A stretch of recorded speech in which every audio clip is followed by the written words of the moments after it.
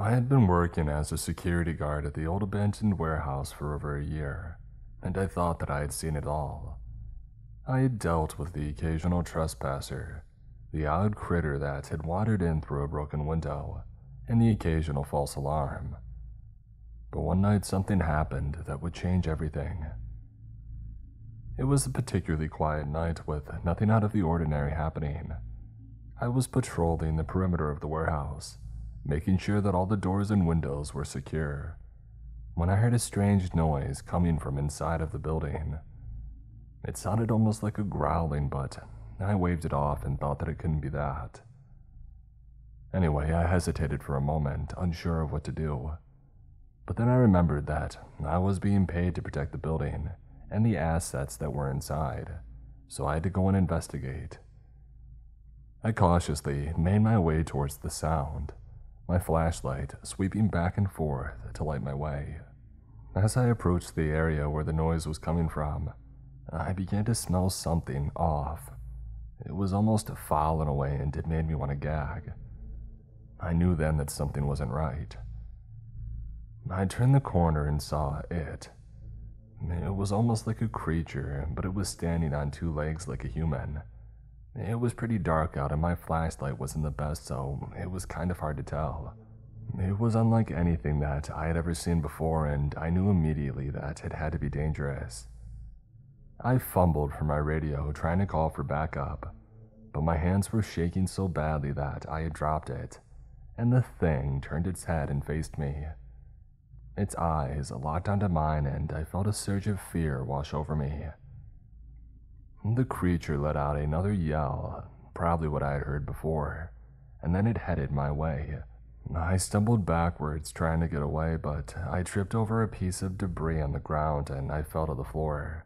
The thing was on me in a minute, and I tried to fight it off, but it was surprisingly strong.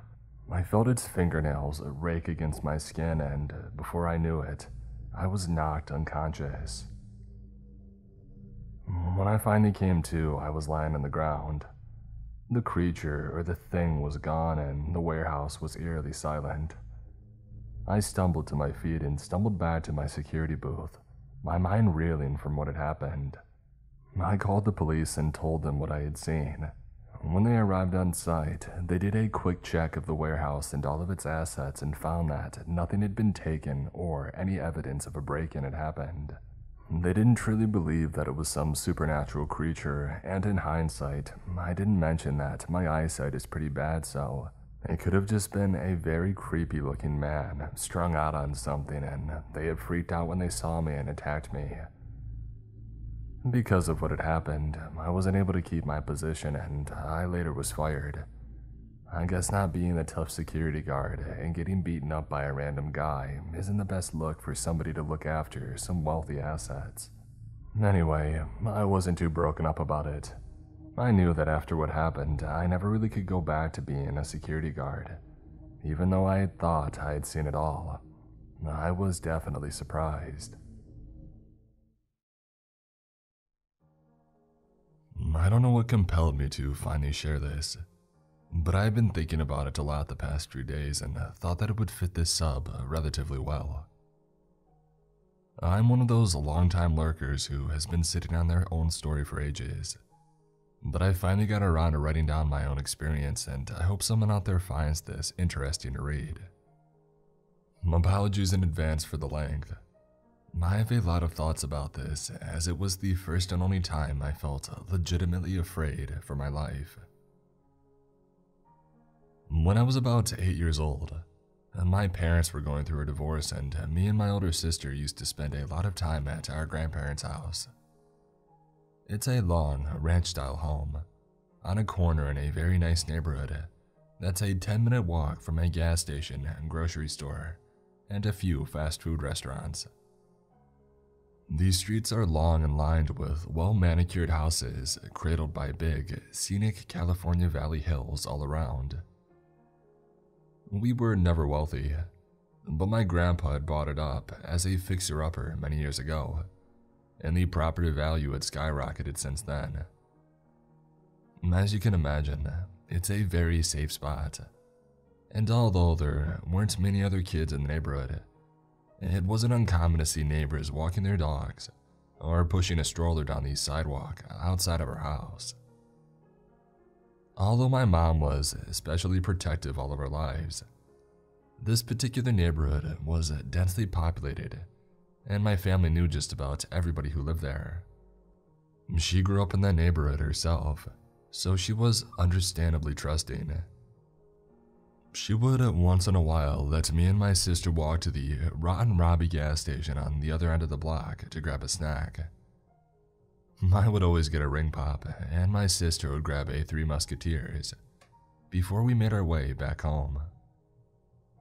My sister was about 11 at the time, and this small amount of freedom was a really big deal to us.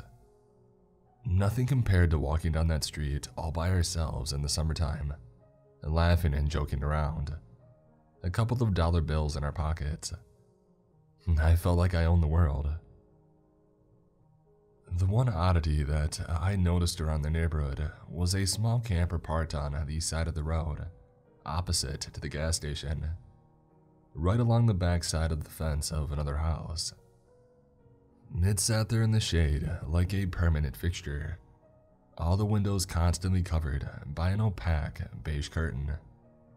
I can't explain why, but it always gave me this deep sense of foreboding when I'd pass it. I was almost positive that someone was living inside of it because, at times, I would hear the air conditioning running as it sat stagnant in that same spot. The hairs on my neck would always stand on end as I passed it, usually as I passed the camper door, and I would always keep an eye on it for the fear that one day it would swing open just as I came to pass by. I think what bothered me the most was a drawing taped to the door from the inside. It was extremely messy, a sketch of odd lines and a brown-colored pencil that was frustratingly indiscernible. I could see the outline of something, a vague shape, but could never make out what it was intended to be. I never had the nerves to stop and stare long enough to really investigate, but each time I walked by, I'd steal a glance. A year prior to the incident I'm about to describe, I was walking with my mom past the camper in the shade.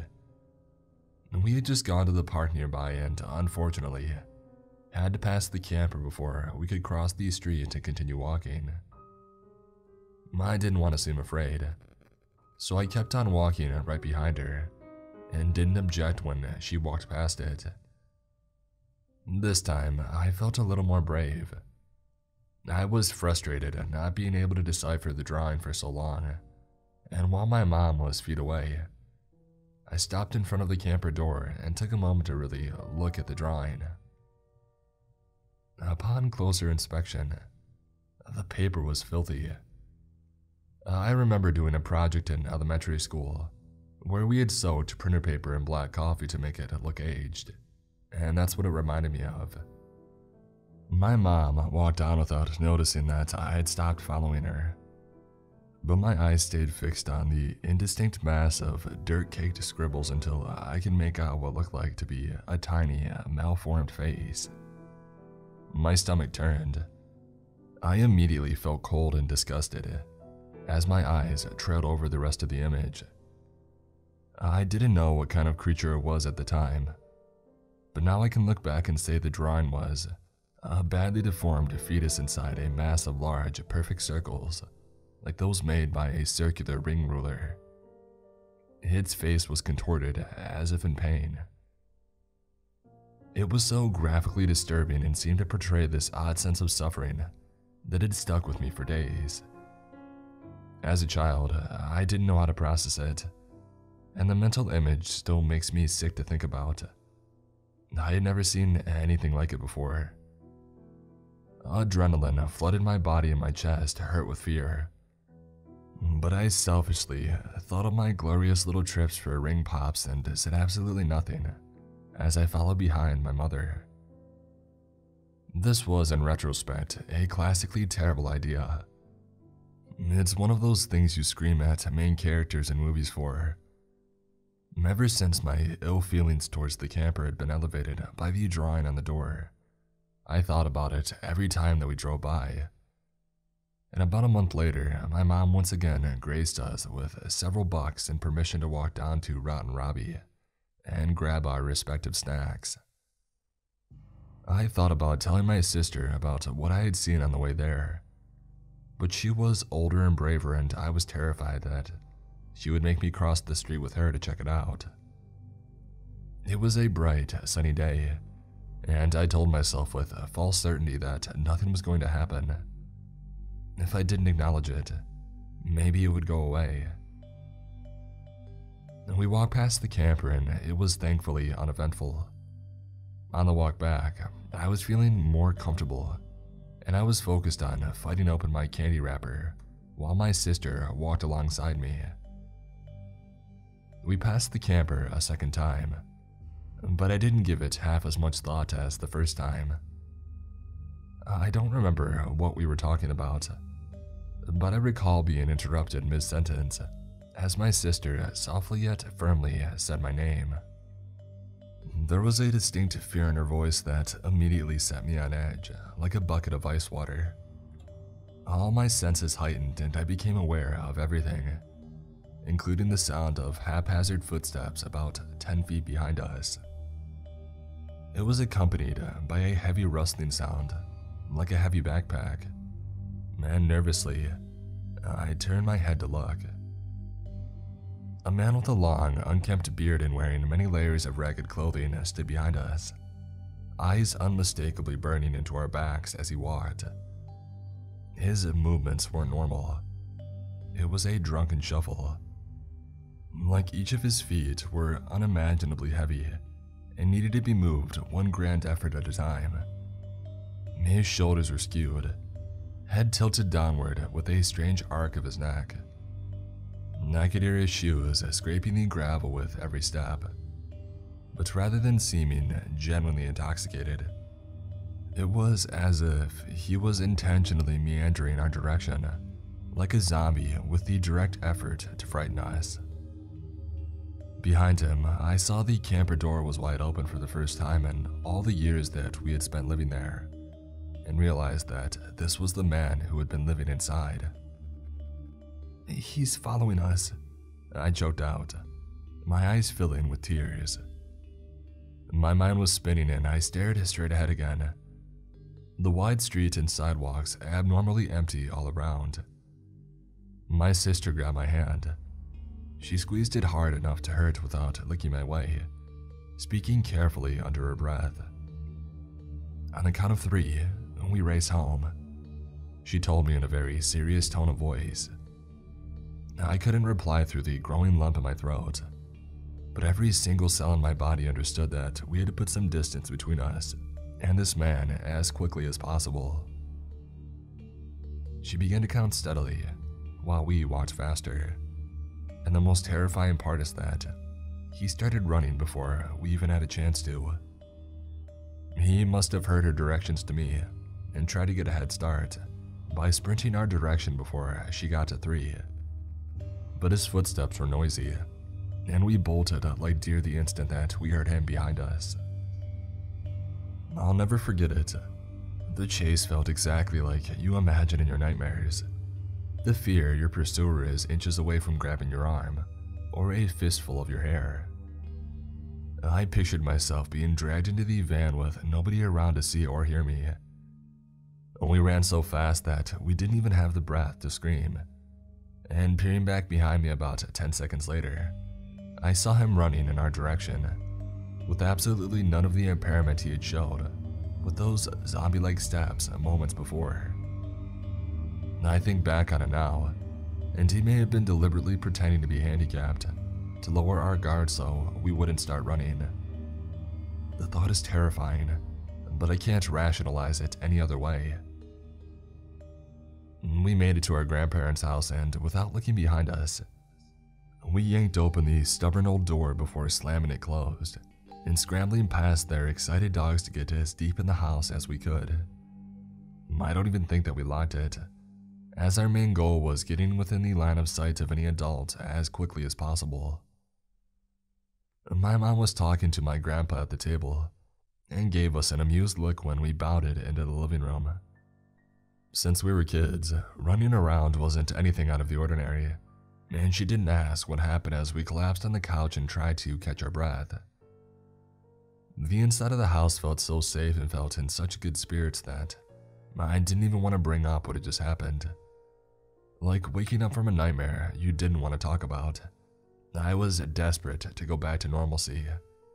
I wanted to forget it entirely, to unwrap my candy and act like everything was completely normal, for the sake of my own sanity. And that's exactly what I did.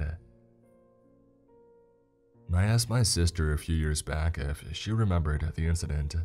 I'm 25 and she's 28 now, and her response was strange. She remembered immediately without the need for me to provide details, but she quickly waved it off and insisted that he had to have been a bored homeless man looking to scare some kids walking home, with no real intent to harm anyone. I don't know.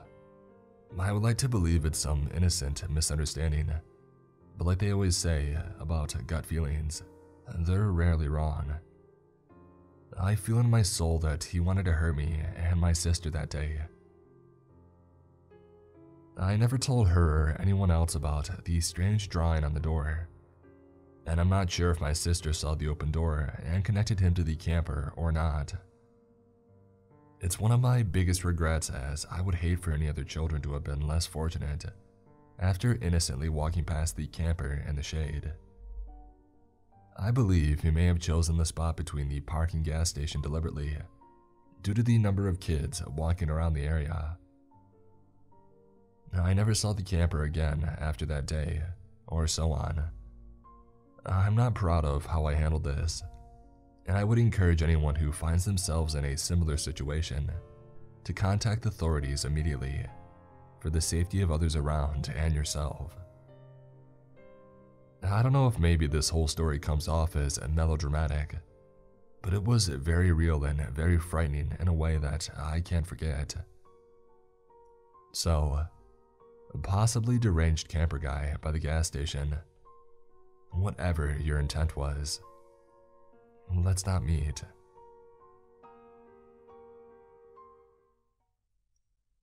I used to daydream about driving across the country in an RV and seeing the world. I had a wanderlust like no other, and the van dwellers of Instagram really made it look so easy and fun. I was hooked, and after I made up my mind, I bought a van and souped it up with a bed, drawers, storage, a bike rack, and even a little bathroom area. The tiny home on wheels held so much potential and the future looked bright. Or so I thought. I made my way to the first destination on my list, Charleston, USA. It was beautiful, and I had dreams of spending my days on the beach and watching the sun rise and set each morning. Well, as some of you may or may not know, this was a van and some stealth camping needed to be done to ensure safety and that I wouldn't get towed or bothered by law enforcement. Volume levels were low and lights were always dimmed when I spent time in my van. Not only that, but the windows were tinted, and I had curtains as well, so you really couldn't see anything through them. One of the first nights, I decided to park in a back alley parking lot, with no streetlights and no pedestrian traffic. I felt safe and comfortable enough to relax and play some Pokemon on my DS. I was propped up on a pillow that was laying against the back double doors. About 30 minutes after I had parked, I noticed a man walk past my van. He seemed to be in a hurry, so I didn't pay him any mind. About 15 minutes pass and I hear a jingle sound and then scraping noises. I turn around and there he is. The same man trying to break into my van as I'm sitting in it. Our faces are only inches apart through the glass. He doesn't see me. In this moment, I kind of reacted as you would if a dog does something and you want to get its attention and make it stop. I have dogs, so this was automatic. And I made a sound that was sort of like, "Hey!" Well, that'll get his attention, and he looks up and squints at me. I say, "Get the heck out." He goes, "Oh crap," and he runs off. Looking back, it was kind of funny as I knew he didn't mean me any harm, and probably crapped his pants when he found out that I had caught him. It was really the next night that made me realize that van living isn't all it's cracked up to be. I decided to park in a more crowded area the next night. Before hunkering down, I drove to a nearby grocery store to grab food. Little naive me thought, since this is a grocery store, I should be able to have my lights on bright and not be bothered. I turn the lights up and do some cleaning before bed, folding clothes, fluffing pillows, sweeping, etc. I notice a car across the parking lot that's cranked up with its lights on, but hasn't actually pulled out yet. I don't pay it any mind and I finish up my cleaning. The next thing I know, the same car is driven up behind my van and is just sitting in the lane, not moving. I wait for a while and it doesn't budge, so I decide to cut off my lights and sit in the driver's seat to observe. It still doesn't move. My internal alarm system is going berserk, so I decide to get the heck out of there and crank up my van so I can leave. I need to pull out, but the car is blocking me. I start inching out in reverse and the driver finally gets the message and drives away. I watch the car leave and stop at an intersection. There are only two ways it could go, I thought. It could either go left, which exits the parking lot and means that the person isn't a threat, or it could go right, which circles back into the parking lot and means that this person possibly is a threat.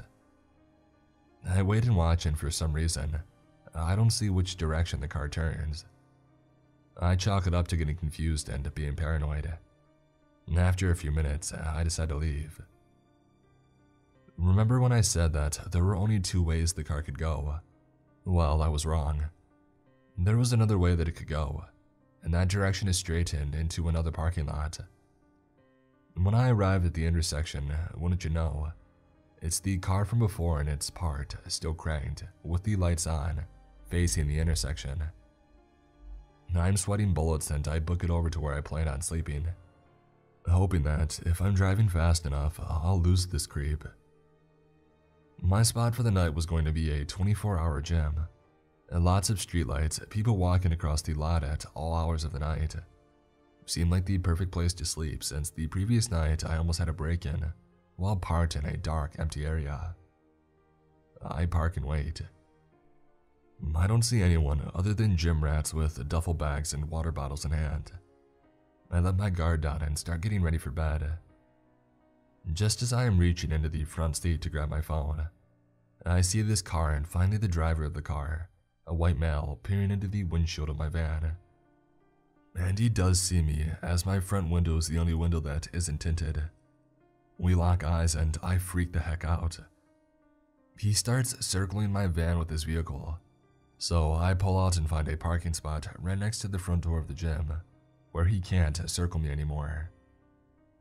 Well, bucko, he doesn't give up. He just parks across from me, car still cranked, lights still on, facing me.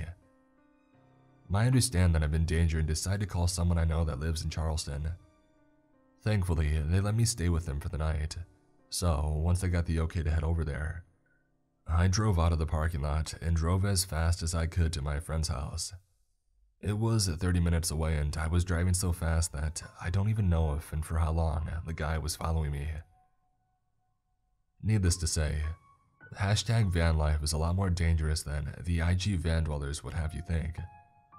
I felt duped and eventually just got an apartment. I feel a lot safer, and even though I would still like to travel, I intend to stay at an RV park the next go-around.